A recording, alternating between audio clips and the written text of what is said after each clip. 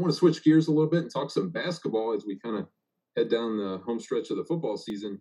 It's a reminder that the basketball season is right around the corner. I had a chance to catch up with Dante Payne, the event promoter of the first HBCU Women's Basketball Game Classic, the Battle of the Bulldogs.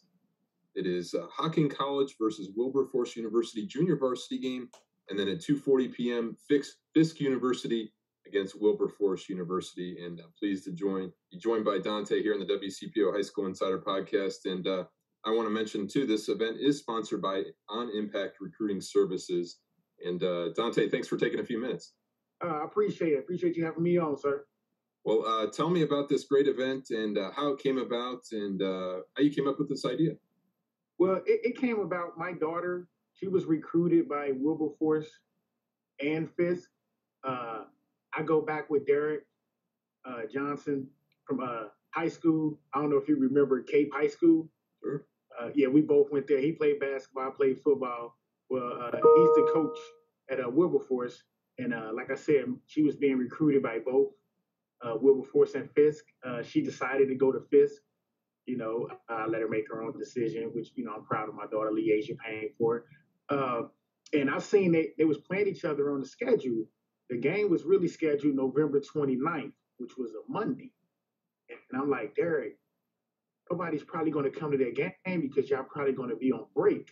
And it's on a Monday. I say, let's move it to Saturday or Sunday and bring it back to Cincinnati, and we can have it at her old high school, which was Winton Woods High School, where she just graduated from. I said, it's a brand new facility. Nobody has ever played on the court or on the floor. And I think this would be something special.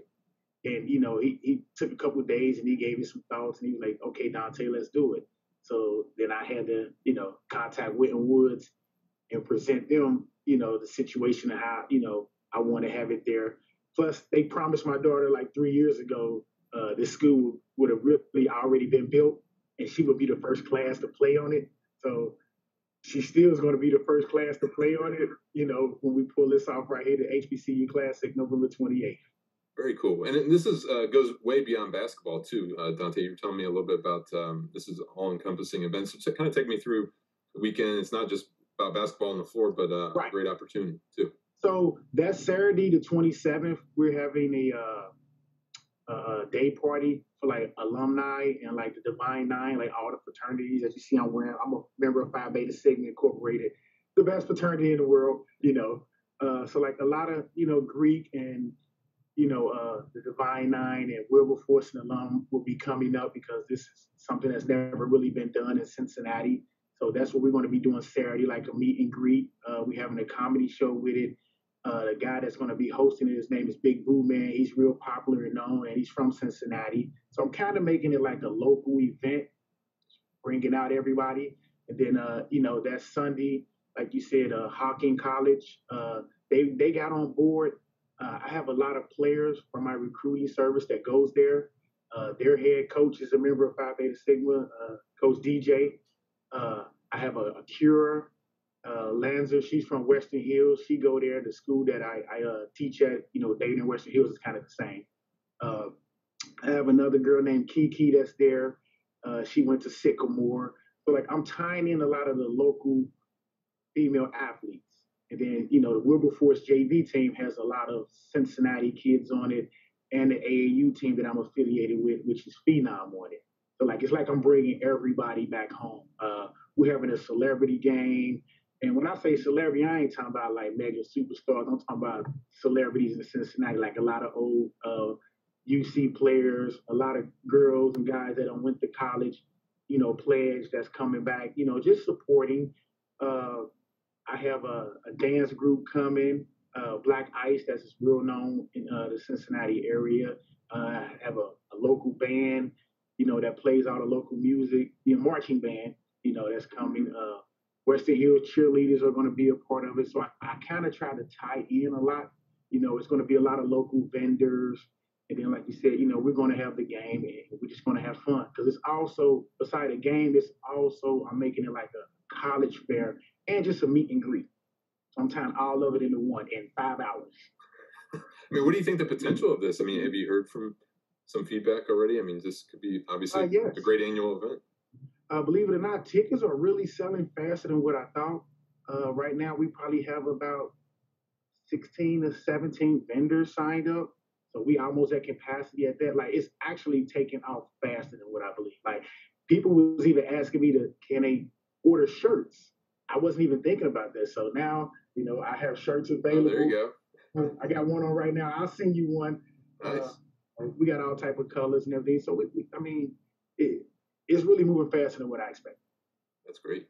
And tell me a little bit about On Impact Recruiting Services and what you do there, and maybe how people can get involved.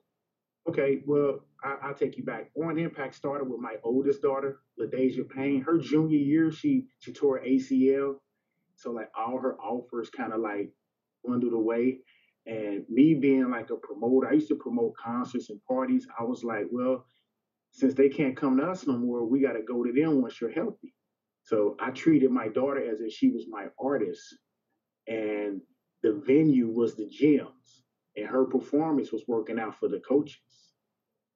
And I recorded everything, I taped everything, then we started putting it on social media so the coaches can see that she's back healthy and playing. And at the same time, my youngest daughter was just with us, so she was her sidekick on the stage if you perform it, her hype man basically, cheering her on. So my oldest was performing, my youngest was observing and learning. And it kind of just grew into a business once I put it on social media. My oldest, she ended up going to Lane College, which is an HBCU down in Jackson, Tennessee. She's like, I think like an hour and a half from my youngest daughter. So it's on the straight line when I go. So that's kind of how I built Impact, just helping kids get into school. Because, I went to school, I went to Robert Morris up in Pennsylvania and played football. So I understood and I understand the process. A lot of people, for as parents and kids, they don't understand the process. So I wanted to be that one to bridge the gap and let them know like this is how it works. Yes, no, this is what you should do. This is what you shouldn't do. It's based on your grade, especially in female sports. If you're not a D1 Power 5 athlete, you better have the grades and you better have the test scores. Everybody keeps saying they're getting full rides and this and that. It sounds good, but no, you got to have the test scores and the grades. So you go get athletic and academic.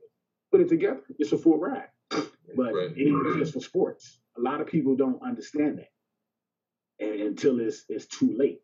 So I'm that go between person between the parents, players, and the coaches.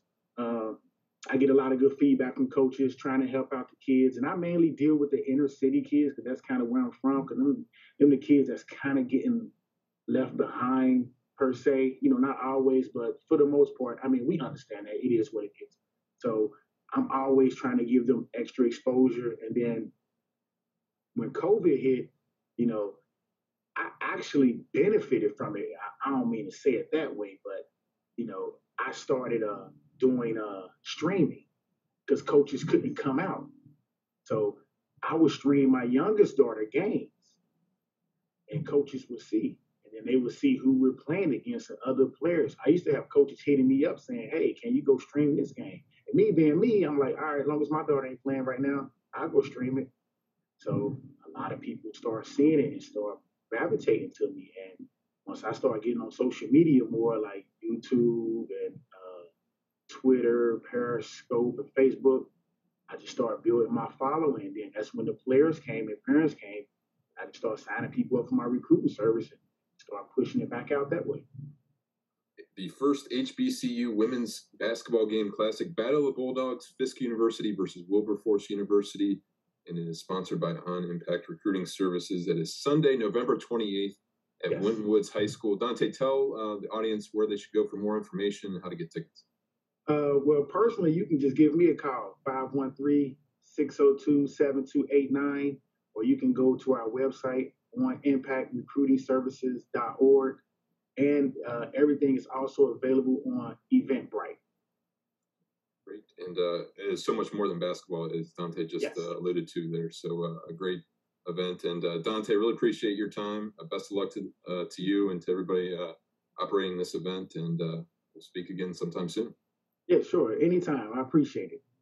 As you can tell, hearing from Dante there, he hopes to make this an annual event. It goes beyond basketball, but a great idea to have this game placed on a Sunday during Thanksgiving Day weekend, and definitely wish him all the best. And success in promoting this event.